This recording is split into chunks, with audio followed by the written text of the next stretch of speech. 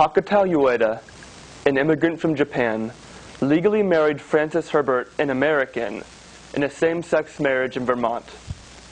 Normally in heterosexual couples, when an immigrant marries an American, he or she is given a green card.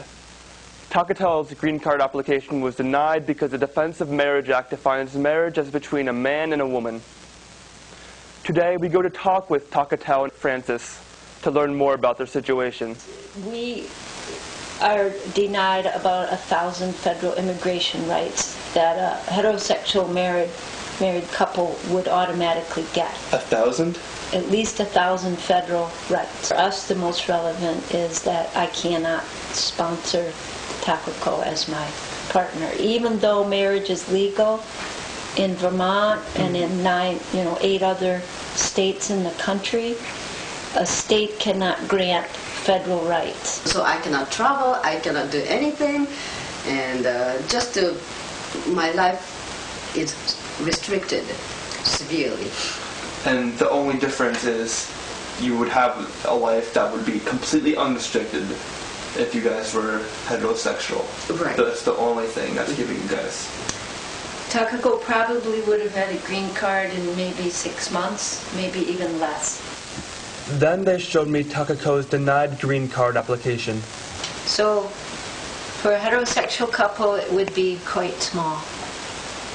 For us, it's 600 pages. 600 pages. So this is just because you guys are a homosexual couple.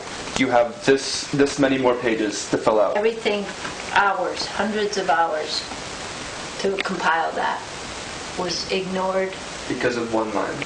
Because of checking 2 boxes. What amazed me most about Frances and Takako, that after years of suffering and being neglected by the government, was that they were most concerned with helping others. Young people especially to know that you are precious and beautiful and be who you are. All set. All set? Yeah. You agree? I agree totally. Yeah. All young people are precious? Yes. Oops. She agrees. Yes. Yeah. So be happy and be who you are. That's an essential message. Takako and Frances are currently repealing their green card denial. If they are successful, Takako will be granted citizenship. If they fail, the government can choose when to deport Takako when it pleases.